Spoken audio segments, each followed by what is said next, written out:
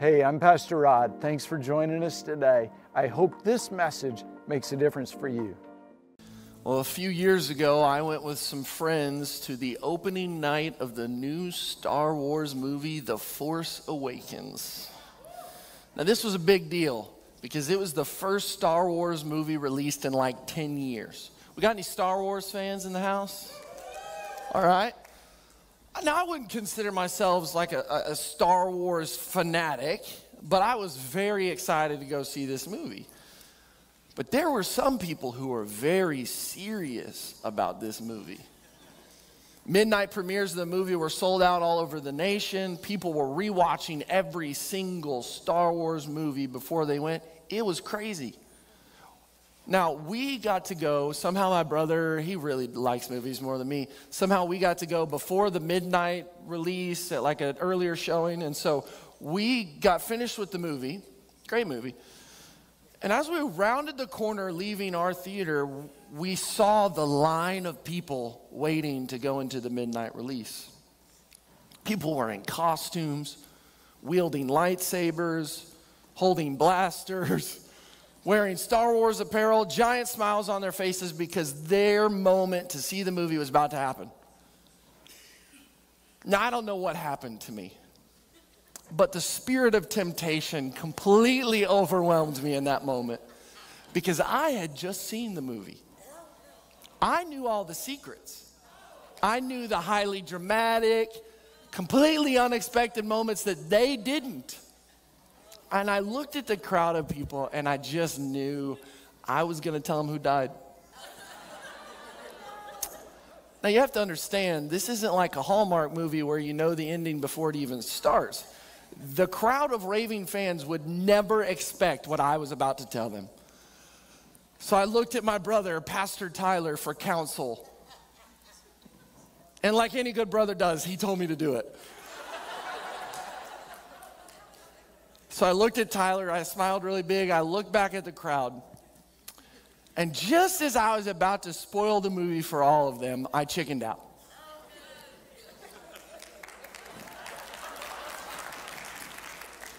And thank the Lord I did, or I probably would have been mobbed by a giant crowd of lightsaber-wielding Star Wars fans.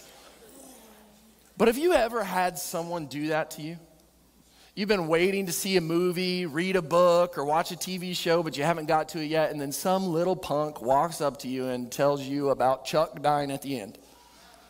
Or you record a game that you're going to watch later, and then right before you leave church, someone tells you the score.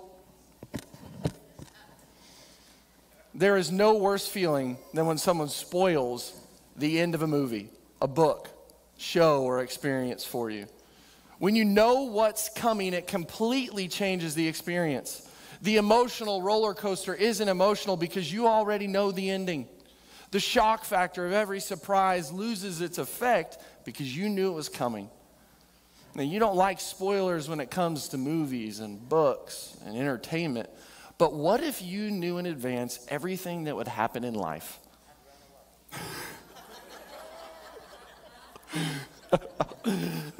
Every investment you made would be the perfect investment. You'd never lose money. You'd make millions, perfectly timing the ups and downs of the stock market. You would know when you were about to get a flat tire, and you could change it right before it happened. You could avoid every accident because you knew it was coming. Your country would have the tactical advantage over every enemy, never losing a fight or war, always one step ahead. You would know what your spouse was going to ask you to do, and you could have it done before she even asked you. The constant debate of where are we going to eat lunch today would no longer exist because you and all the people with you would already know where you were going to eat. You'd never have to go to the doctor. You would know the perfect time to leave for work to avoid traffic. You would give the best gifts because you would know what gift your wife actually wants when she tells you she doesn't want anything. And you would have moved to Antarctica in February and not come back till 2021. You would know all the answers to the tests ahead of time. You would know that that first drink or first pill would lead to a life of addiction and misery. You wouldn't have picked the Arkansas Razorbacks to be your favorite team. And they are my favorite team, so I'm with you. No one would have to convince you of the importance of saving for retirement. You could know ahead of time when your kid was going to break curfew, and you could just pre-ground them. You knew who you were going to marry, so all that wasted time and money on going on dates with all the losers would just never happen. And the promise we look at today is the ultimate spoiler. This promise from God completely reveals something that will change the way you deal with the ups and downs of life. And we find it in John chapters 13 through 17. Jesus and his disciples were together for the Passover meal. You may have heard of this, or maybe you've seen the painting, but this is called the Last Supper. Jesus was with the disciples eating a meal.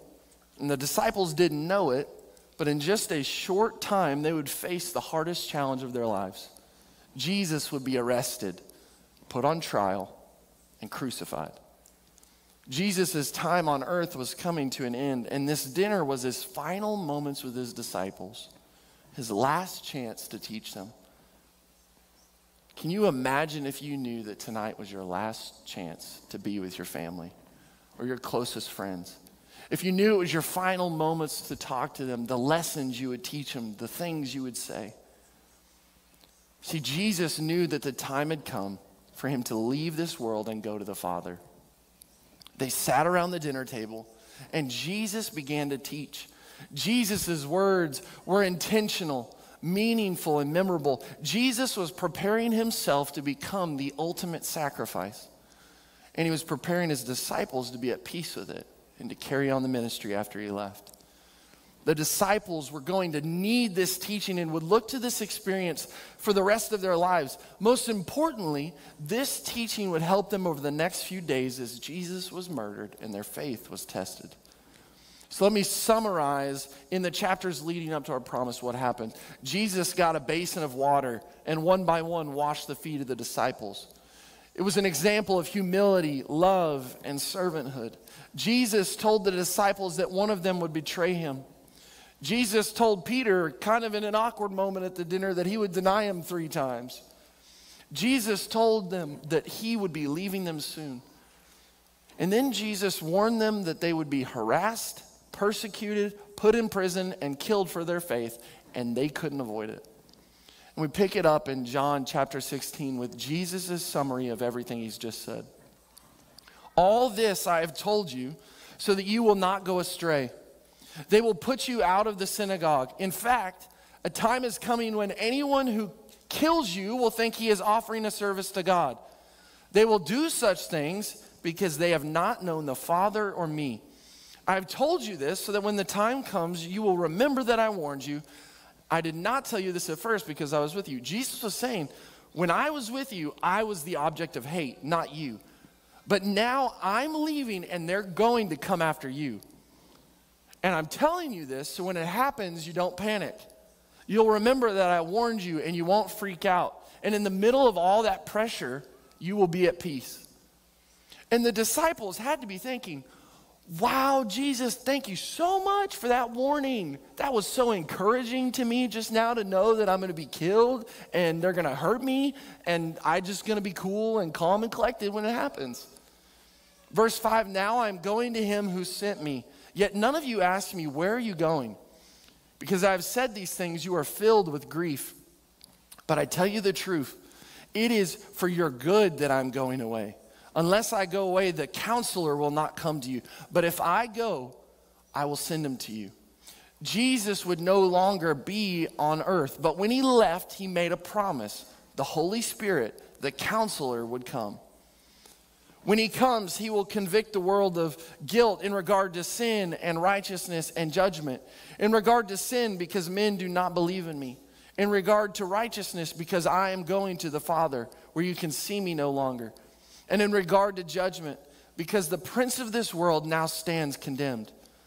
I have much more to say to you, more than you can now bear. But when he, the Spirit of truth, comes, he will guide you into all truth. He will not speak on his own. He will speak only what he hears, and he will tell you what is yet to come. The promise of the Holy Spirit is the promise that you hold on to. Jesus was only with a small group guiding and teaching them, but the Spirit is with all of us, guiding and teaching all of us. We had the Holy Spirit operating in and through us. The Holy Spirit isn't better than Jesus. It's just fulfilling a different role and function, one that is better for us now. The news of Jesus' departure wasn't a surprise to the disciples, but hearing Jesus say that it would be soon brought some unsettled feelings. Now keep in mind, we know the whole story. The disciples had a different perspective. They didn't have the end of the book. They only had what Jesus had told them. And at this point, they were confused and concerned. Jesus told them about his death and his resurrection. He told his disciples when he left, the world would celebrate his death. But they wouldn't. They would mourn and be sad. But their time of mourning and sadness would not last forever. Their grief of losing Jesus would turn into joy because he would not stay in the grave and he would rise again. And this had to be a really challenging night for the disciples. In one dinner, the disciples felt all kinds of emotions: honor, love, anger, sadness, comfort, abandonment. I've had a few Thanksgiving meals that were kind of like that. And all of that leads up to the promise we look at today, found in John chapter 16, verse 33. I have told you these things so that in me you may have peace. In this world you will have trouble, but take heart, I have overcome the world. And you might be thinking, what about everything Jesus just said is supposed to give me peace? I mean, I don't know about you, but nothing gives me peace like knowing I'm going to be tortured, persecuted, arrested, and potentially killed. When I think of the number one source of joy in my life, it's generally not the reassurance of trouble and heartache. This would be like moments before a football game, the coach gathers the entire team and says, all right, guys, the game's about to start. They are big, they are strong, they are fast, they are talented, they are better than you. Their coach is better than me. You're going to get hit hard, often. Billy, we're going to have to call an ambulance for you, but I think we can do it. Or seconds before you go on stage to perform, your director tells you, hey, the floor is slippery. You're going to trip, fall down, and completely forget what you're supposed to be doing when you're up there. People are going to laugh. They're definitely going to throw things at you, but you know what? You can do it. Good luck. Or right before I come up to preach a sermon, Pastor Rod just tells me, okay, the congregation is pretty much dead today. They're not going to pay attention to you at all. The ones that aren't already asleep by the time you finish are probably just playing games on their phone. So get on out there and preach the word. So why in the world would the promise of trouble give you peace? Why would Jesus say that? Well, let's break down this promise a little more. I have told you these things so that in me you may have peace. In this world you will have trouble. The promise of trouble is only for this world. But we aren't going to be in this world much longer. This world is not our home. We're just passing through. Just a few hours before service last night, I experienced some this world trouble. I was in my office looking over my message when my wife Meredith called me, and I could instantly tell that something was wrong. Panicking, she told me that there was a giant snake in our backyard right by the back patio. Our dog was barking at it, and Meredith was standing on top of the bench looking at the snake. Now, being the wonderful, manly husband that I am, I told Meredith, kill it. She said no because it was too big, and honestly, I figured she was just exaggerating the size of the snake. The picture she sent me, it didn't look very big. I could even find the snake. So I headed home to kill this mysteriously ginormous snake. I got home, I grabbed the rake, I grabbed the shovel, and I walked to the back patio. Now, I decided that the best approach would be for me to stand on the bench as well because the snake was rather close to the bench. Now, I still couldn't see it, but I could see a little bit, so I knew I was going to take the rake. I was going to slam the rake down on top of the snake to hold it in place, and then obviously the shovel to do the deed. And it's a snake, people. It's all right. And so I take the rake, and I slam the rake down on top of the snake, and I'm holding it and pressing it down as hard as I can, when all of a sudden, terror overwhelms me. I'm petrified is the best way to. So I'm holding this down, and all of a sudden I just see this body coiling out over the rake.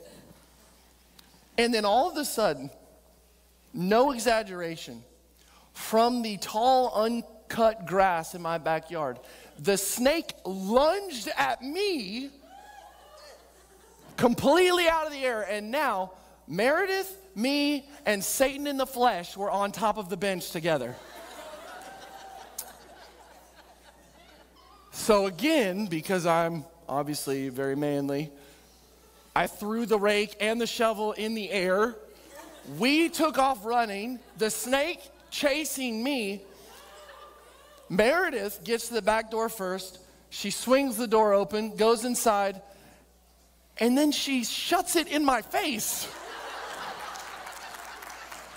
So now I am standing at this door, trying to get in, looking at my wife, who on the other side of the door is pushing the door,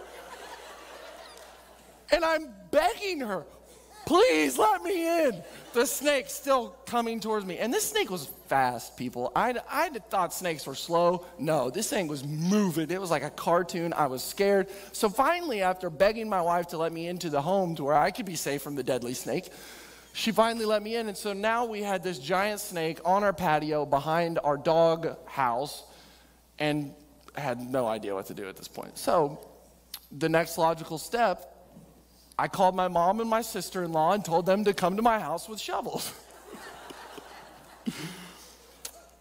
So now it's me, my mom, Meredith, Emily, my sister-in-law, all holding shovels,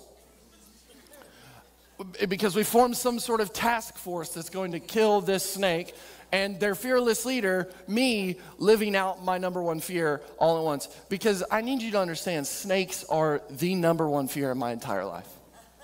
Easily the number one fear in my entire life. I hate them. And I don't care if they're nice or helpful, or if some are good and some are bad, or if that one's going to eat the mice and the rodents. Listen, people, I would much rather have a cute little mouse than an angry snake in my backyard any day, all the time. Okay? Snakes, not good. So now the task force is there. We stood outside for like 20 minutes thinking of a way we were going to kill the snake, and we didn't. So finally I called Leon Brockington, who lives around the corner from me. He showed up. And when he showed up, I was standing on top of a 6-foot ladder, completely afraid of the snake. I had a 2x4 in my hand. I'm not sure what I was going to do, and then Leon was wielding some sort of trident type weapon, and he walks back to where the snake is, and he just stabs the snake like he's got no issues. Okay, that thing was huge. And if you want to know just how terrified I was, my Apple Watch sent me a notification because my heart rate was so high that they were concerned for my health. This was a serious deal. Now, there's no way I could have planned to experience this world trouble of the killer snake coming to my home moments before I had to come up and preach about trouble in this world. But also, if you're looking to purchase a home, I am putting mine on the market this week. So just a small snake problem. But during your life on earth, there will be trouble. But this life, this world is not going to last forever. This world is only momentary. Your trouble is only for a season. One day you will leave this earth and join Jesus in heaven, where there will be no more trouble, no more pain, no more sickness, and please, Lord, no more snakes. You will spend eternity with him, trouble-free. Now, doesn't that sound great? I can't wait for heaven. But for now, we are still in this world. with all its trouble, with all its craziness, with all of its problems. And that's what happens in this world. Coronavirus, face masks, social distancing, those are all this world problems.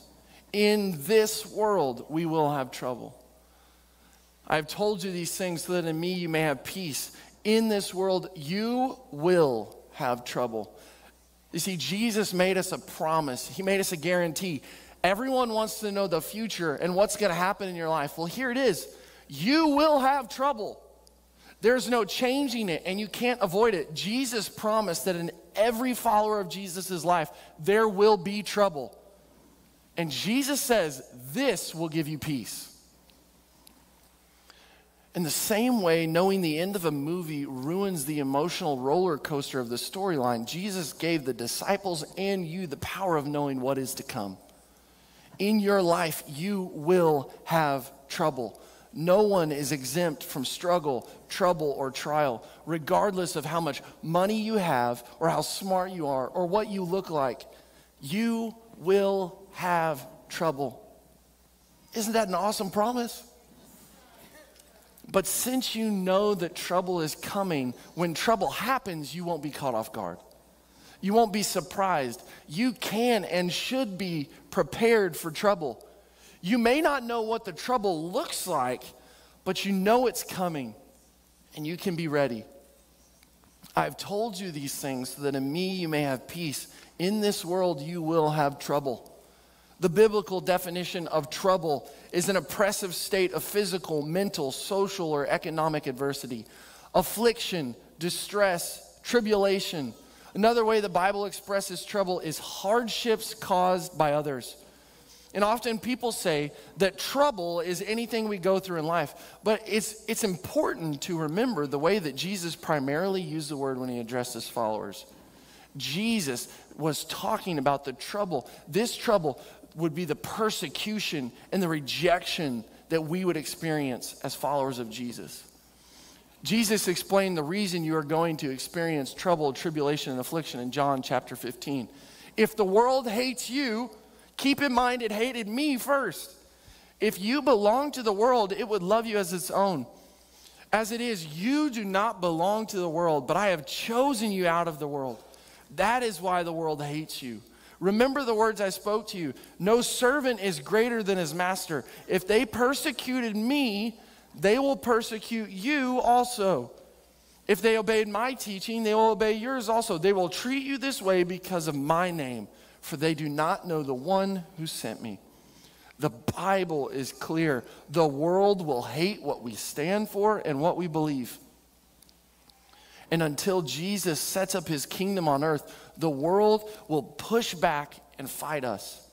They will give us trouble. They will hate us. Now, there's an important balance point to this. Some people claim to follow Jesus but express hatred and bigotry towards other people who are different from them. Then, when they're met with opposition, they call it persecution. But you can't use the bad consequences of bigotry and hatred to validate that behavior as righteous.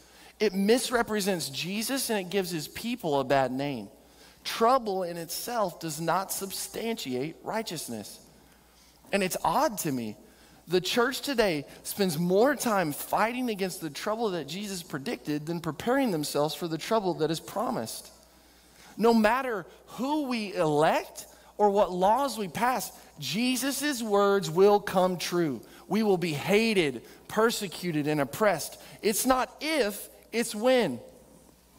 And at the start of the coronavirus crisis, Pastor Rod told our team this is going to give us a good look at how the church will one day handle persecution. And sadly, we learned we have a long way to go. Because instead of trusting God for deliverance and just demonstrating his love to others, the church has wasted its time arguing and fighting with each other. Now, right now, you're probably thinking, I am just so glad I came to church today. I'm glad I'm watching online. This is encouraging. This is uplifting.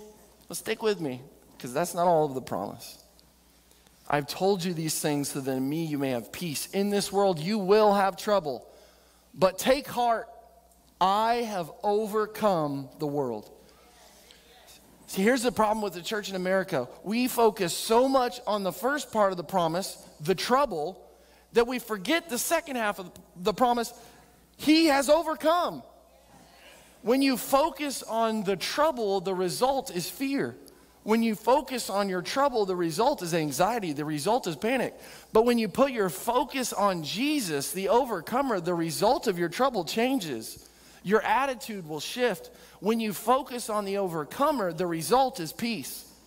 When you focus on the overcomer, the result is confidence. When you focus on the overcomer, you realize he has overcome your fear, so you can overcome your fear.